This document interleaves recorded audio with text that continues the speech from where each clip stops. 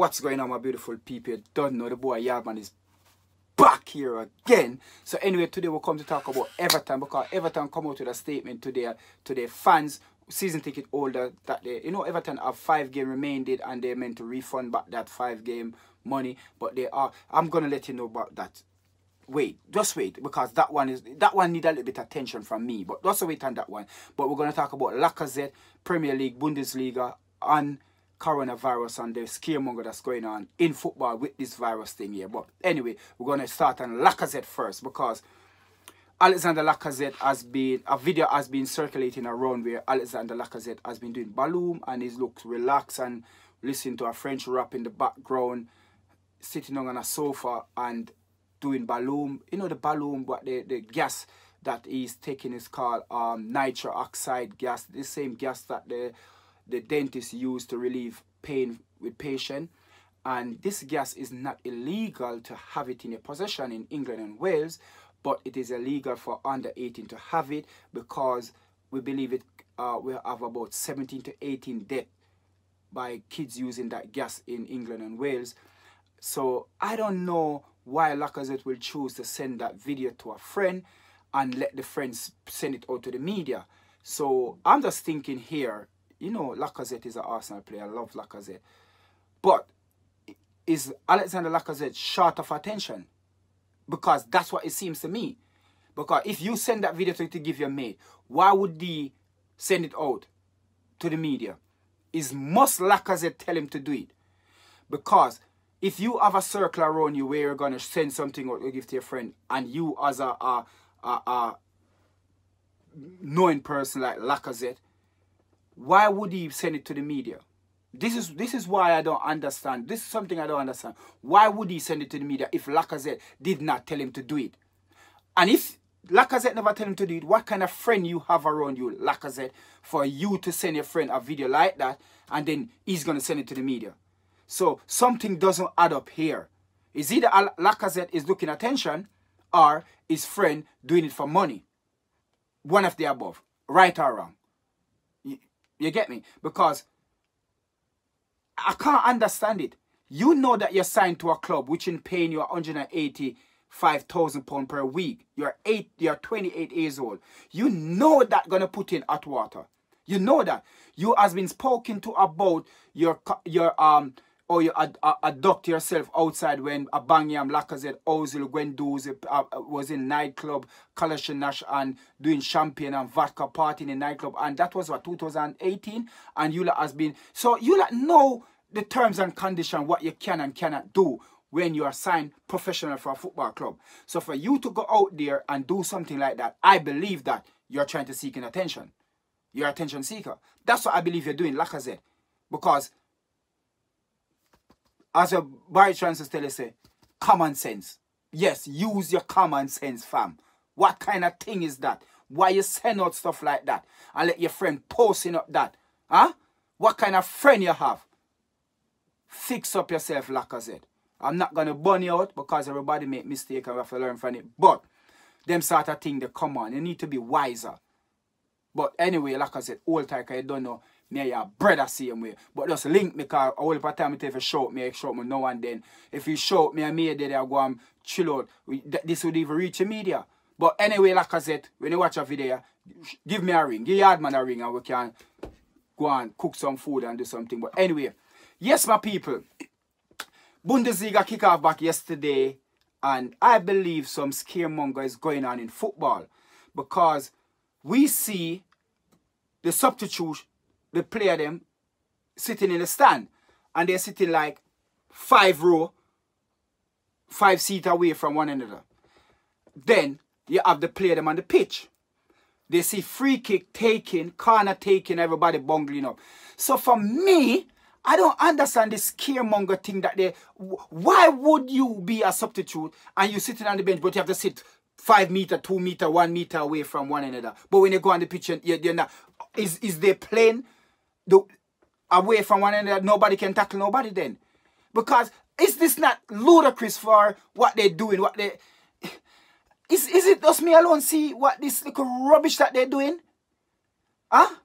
Because when you're taking a corner, free kick or anything, everybody bungling together. I see people congratulating, I see Bayern Munich score and everybody's congratulating, doing chest pump and this and so where's the social distance there? But on the bench you have the social. Do you understand? You have the social distance on the bench but not on the pitch. Anybody get it? Because I don't get it. So if you get it, please explain it to me. Because I can't understand it. Now, what we don't understand, I see after Bayern Munich done, no, Dortmund Saturday finished play and the same situation. I see Dortmund go out there, the all 11 players on the pitch, I believe more than 11 or whatever. They walking up to the goal and they clapping. They like, you know, when you clap your fans when you play away or more likely away. You go to your away fans and clap them, thank them for the support and whatever. That's what they're doing, but there's nobody in the ground. So you're taking the fucking piss. You're taking the piss. You're taking the piss out of our we fans. Because nobody in the ground, you footballers decided that you will play football without we in the ground. We is the one who pay you.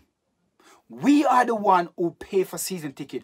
We are the one who buy subscription for watch football and telly from the Sky, from the BT, from you know, wherever it sell. Whatever coverage, whatever media want to sell it. We buy it. So for we to buy it, give them the money, they turn around and pay the Bundesliga how much money because of the fans who are buying their package, their TV package. So you, the players, should have some form of decency in Uno and say, listen, we are not going to start this Bundesliga because we're not going to play behind closed door because we're playing for fans. So if it have to cancel, we cancel it until fans are allowed to come back in the stadium. Then we play. That's what's supposed to happen. Don't come and just taking the piss out of us. You're clapping when nobody's in the stadium. Huh? Come on, man. I don't respect that. I totally don't respect that. You like clapping. I totally don't respect football, going out there playing back football again where there is no spectators in the stadium because I believe, from what I can believe, you football are playing for we the fans. So if we are not in the stadium, why you not playing? Because if we don't pay our season ticket, or we don't pay to come in to play, watch a game on match day, we don't pay to watch a game on TV, where would you like get money from? Ask yourself that question. Who is paying you? It's not the club, it's we the fans. So for a footballer to do that, I find it a big disrespectful. And we the fans supposed to take a stand. Because when them said, oh, it's safe to go back in stadium, fans can come back in stadium, we're supposed to boycott Uno and let Uno see how it feel. Don't buy no more TV package to watch a football on TV. Don't come back to the stadium, buy no ticket, don't buy no season ticket to watch a football. Let Uno feel how it feel because Uno don't respect we the fans. Uno have no gratitude, no respect, nothing to we the fans. Because if Uno footballer can play, I'll agree to play a game behind closed door without we the fans is there. That means you don't care about we. I want to give a toss about we. Yeah? And we who's the one who's paying you. But until we fans understand that we own football, we are the biggest investor in football, then football will understand. Moving on, we hear that Lucas Torreira come out and say he want to go back to Italy. And these are some of the stuff that coming out of Arsenal. We don't know what's happening at Arsenal because as far as I can see and hear, player want to leave more than what player want to come. The only player I see want to come to Arsenal is Partey, and Arsenal come out and say they don't know if they have the money to spend to buy him. So that's one of the things again. So losing Torreira going to Italy, and you know when a player want to leave your club, it doesn't make sense having playing for your club because it's not going to give his 100. And that's just my belief. But that's a speculation coming out, and it's not the first AC Milan being linked with him. There's a lot of club that has been linked with Torreira. So that is one thing up in speculation again. Now we hear that Bukayo Saka, they're looking to sign him up. That's what the news come out and say, well, hopefully that is the case. So we hope to see what's going on. Now, they're saying that football fans is not going to be allowed back into stadium until they get a vaccine. Now, from what I know, that a vaccine take 5 to 8 years to develop. there's no vaccine that can deliver for a virus within a year or two. It's not possible. Unless they have that vaccine sitting down somewhere stored already. It's not possible for a vaccine to develop and tested and proven. It has to take a minimum. If you can go on the borderline, it's 3 years. 3 years, the minimum. So now they're saying vaccine gonna ready in England because 130 million has been spent in the university in Oxford, and they're coming out with a vaccine, and 60,000 or whatever gonna be available for people in England. Let me tell you something. Me not take none. Unu na vaccine me not take no flu jab, me not take nothing from unu, cause na killer. Una killer. Yeah? Moving on, my people. This is the one that pissed me off. Now, Everton come out. Everton have 5 home games left. And Everton is the latest club come out to state that they will give back the season ticket holder, refund them back that 5-game money. But, yes, but, do you know what this is? Do you know what they said to their fans, their season ticket holder? You can donate some or all of that money to Everton charity. Are you taking the fucking piss? Let me tell you something, and I want this to go viral. If Arsenal FC ever send me an email and tell me, say, my money I'm supposed to get back for them game there, plus, coming in about the talk about Arsenal still in the FA Cup. Yeah, even though we have a game against Sheffield away, we could have picked somebody in the next round. Yeah, I'm a pay for that already. I know you about the FA Cup yet. But anyway, let me tell Arsenal something. I'm telling them this from the bottom of my heart and my throat and my mind. If Arsenal ever come out and tell me, say, me for donate the money I'm supposed to get reimbursed back to them charity, I can they ask me if I want. Or them, in any way they put it. No matter how they say it to me. And me, I go sending it up underneath to no mama, or no papa, or no auntie, or no grandmother. Every motherfucking body me I go sending up under. If Arsenal ever bring out that statement where Everton bring out, remember me telling you, me a sending up underneath to the mama. Give me back me pussy clot, the whole of me money. Bright. Everton just think about people for donate the money to them charity. Oh, it's so bright. Huh? So what on there? Coronavirus no affect me and my pocket as well. Huh? You not sure me not come at the game, come watch the game, come to this have a plate on behind closed door, but you don't want to take my money same way. Me want to say which fans I go tell them say yeah them want to give them all a pee out of my money.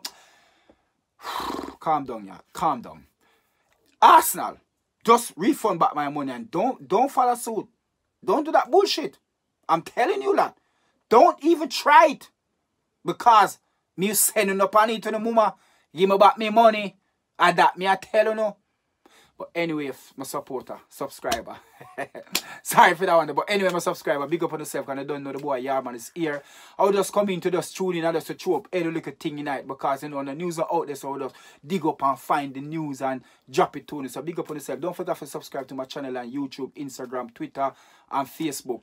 But more of all, we want the YouTube subscriber to go up. Boost the YouTube subscriber. Subscribe to my channel on YouTube, yeah? And don't forget to subscribe to the channel to Tasty Flavor Kitchen. Check out that channel because some lovely food is on it. Teaching you how to cook and you can just go and do it for yourself. Big up on yourself, my people, and you don't know. Stay tuned for when the yard man drop another video again. Over and out.